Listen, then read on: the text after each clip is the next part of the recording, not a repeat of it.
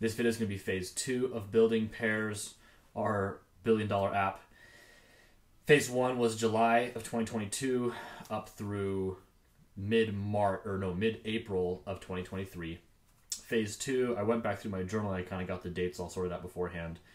So we're talking about April of 2023 through the end of September of 2023. And phase 2 is characterized by me moving away from, we should code this ourselves, my business partner and I trying to do it, in a variety of ways, to let's pay someone else to do this, to code the app and then to get it on the App Store for us. We used Instamobile. I wish I could share my screen right now. I'm recording with my phone. I would show you, let me just throw up a screenshot of Instamobile's website. They are a development company. They have a bunch of clones or templates that they use where you can purchase a package and it will allow you either to license the code that they have, or if you pay up to the $5,000, they'll do some custom code for you. You get a white label license so you could change any of it and they'll publish it on the app stores for you. So we bought their Tinder clone package. It was coded in React Native. I was so stoked. I was so ready to finally have a deadline where I knew in like 2 months or so I'm going to have an app on the App Store and I don't have to do anything. I can kind of sit back and do the thing that I do best, which is apparently sitting back and letting everybody else work. And so all of May was just waiting for the code to be written. All of June was testing the app. So they had given us a prototype that we would download and we would test on our devices. My partner and I would look at some of the stuff. We'd find a bug, we'd send it back, and they'd fix it. They did fix all of the bugs that we found. So if it was a true bug, like this feature that they had in there was supposed to work, but it wasn't working, they would fix that. But there was a list of things that they weren't going to fix unless we paid them an extra $3,000. And those were just features. Those were changing the look and the feel of the app, changing some of the words and some of the copy in the app. All of that stuff was going to cost us more money. We said no to that. So we went ahead, and beginning of July, I think is when we started to publish to the Google Store and to the Apple App Store. And by early July, maybe mid-July, we had an app on both stores. Unfortunately, the app still wasn't what we wanted. We weren't going to pay the $3,000, and so the next, starting in mid-July, what my partner and I decided to do was, hey, we have a white label on the code for this, and let's just get the code on our computers and let's change it ourselves into what we want. So we got the code, and we spent the next, let's say mid-July, let's say mid-July to August to September. So that's, July to August, then August to September. So 2 months where we tried to get the code running on my partner's computer. And I probably paid for another 3 sessions with the developer. He had given us just a rate and said, hey, if you need anything, I also have an hourly rate and you can contact me. So we ended up paying for 3 sessions to try and get the code, just to get the code running on my partner's computer so that he could make the changes that we wanted. Big mistake. For whatever reason, the code was just would not run. We couldn't figure out what it is. There were certain packages that the original developer were using that were out of date, and the packages that my partner was using, when he downloaded them, they were a newer version, so we didn't know if it was the versions that didn't match. After the second meeting, we scratched that plan, and we ended up using the third meeting to get the code running on my computer. My Mac was just a little bit newer, and for whatever reason, that worked, and we got the code finally running after 3 sessions and probably 2 months. We got the code running on my computer, and we thought we were ready to go. But throughout that whole process, those 2 months from when we got the app until mid-September, that really wore me down. That was 2 months, and we'd maybe have a meeting, every couple of weeks where we would get it, and then we would try and do it ourselves, and then we'd have another meeting, and then we'd get a little bit further, then try and do it ourselves. And that really, really wore me down because I kept just imagining in my head, if I had control over this, if I was the one who could design this and code this, then it would be done so much faster because I wouldn't be relying on somebody else who's time zones away and emails back and forth, and I'd have to save up some money and then pay him for a session. So I got really worn down with that whole process, and I really started to think, this isn't sustainable. I can't keep doing this. I can't keep finding a bug and then paying for a session to fix a bug. And because it wasn't sustainable, that's when I started to think, if there's an alternative way to do this, I'm game. Fortunately, at the same time, this would be maybe mid-August, I started to look into no-code and low-code platforms. I had already looked into Flutterflow. That was a little too complex for me, but I did find YouTube videos on Bubble.io.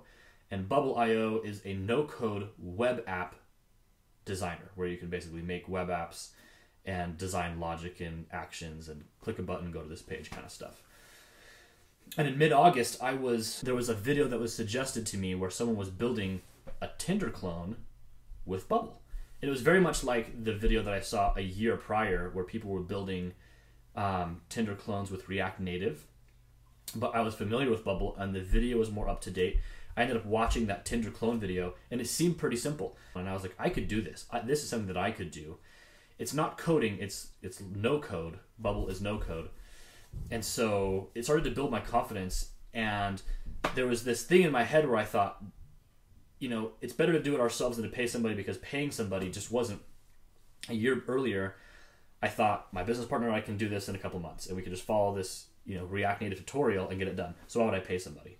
Then as time went on, I switched until March or April of 2023, and then I was like, paying somebody is totally worth it. I don't want to have to wait. It'd be so much nicer to pay somebody. So then I paid somebody to do it. And then after having to pay more and more money, we were back to my initial thought, which is, I just want to do this myself. And I was going to sacrifice some of the functionality because it would be a web app. It wasn't going to be a mobile app. But because I was so sick of paying somebody, I thought, I will do anything to have control over this myself and to do it myself than have to pay somebody to keep doing this for me. So around mid-September, I spent 2 weeks, and it was probably 4 hours after work where I would come home from work, I would sit down, and for 4 hours, I would just work, and I would design, and I would put together this platform, or this, I would put together pairs as a website. And so after 2 weeks, I had a website that looked like a mobile app that you could swipe back and forth. We tested it. It was probably another 2-3 weeks of testing, maybe a month of testing to work out some of the bugs. But so let's say, I'd say by mid-October or the end of October, had a functioning website where you could actually sign up. You could sign up with a partner, and you could swipe on other couples. So that's end of October. I would say for the next 2 months, the beginning of November until the end of December. What was happening in those times? That wasn't even too long ago. I don't know. I don't remember. I know a couple of things happened. So we sent out, we actually posted, my wife and I, on Instagram, and just had people that we knew try and sign up, and we probably had 10 couples sign up, found more bugs that I had to go fix. And somewhere in that process, in November, I think, I found out that people were using Bubble to wrap a web app and turn it into a mobile app, where you could publish it on the App Store for Google or Apple, and people could access, I don't know what wrapping means, but people could access your website as an app. And so in November or December, I was thinking in my brain, I should wrap this and get it on the store, and then start getting users and start going from there. The only hesitation that I had was the company that I was going to pay to wrap the app and to get it on the App Store. Their name is Zero Code, and I'll throw up a screenshot of their website now. I think they were going to charge like $800 to get the app wrapped and then to publish it for us.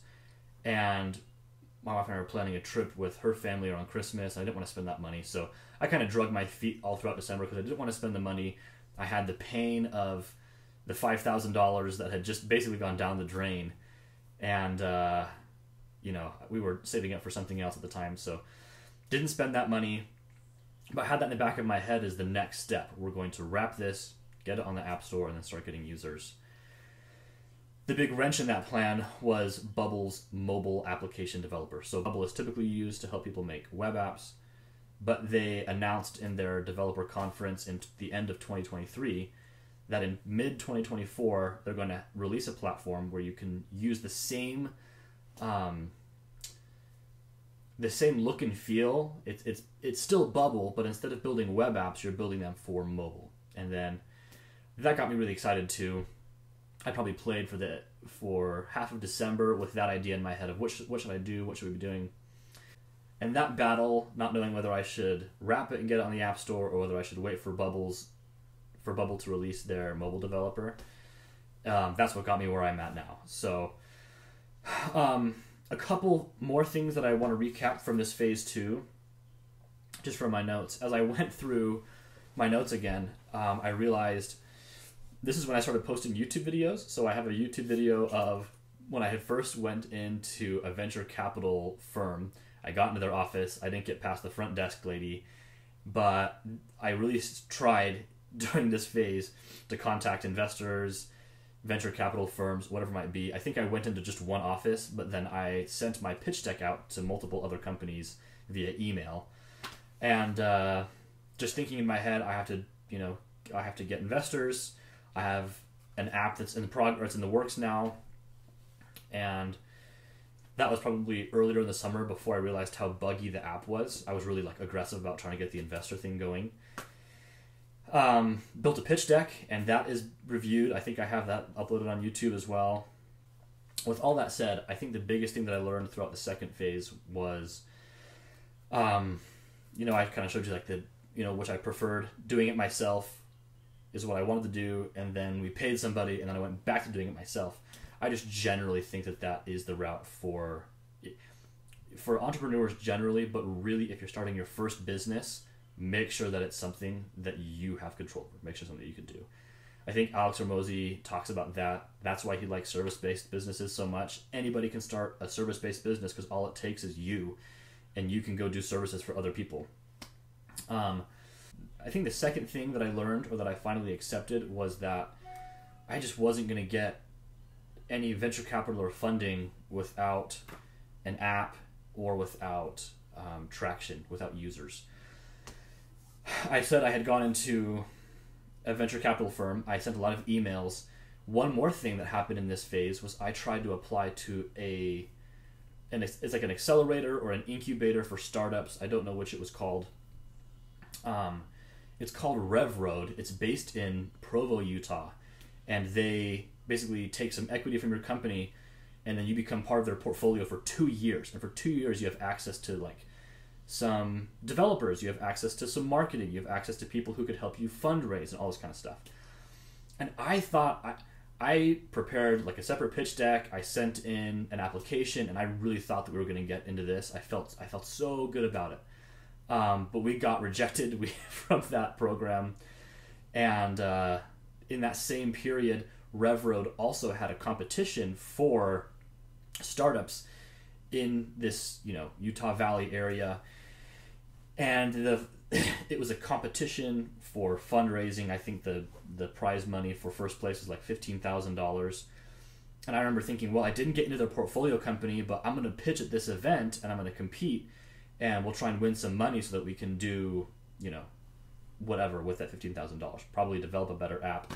But we didn't even get into the pitch competition. My pitch deck wasn't even good enough to get us into that. But I remember seeing the results of that competition a couple of weeks later, and the companies that won first, second, third place, the companies that were featured, the one that won audience favorite in that competition, I remember looking at those businesses and thinking, those businesses won. My company and my idea is 100 times better than these other companies.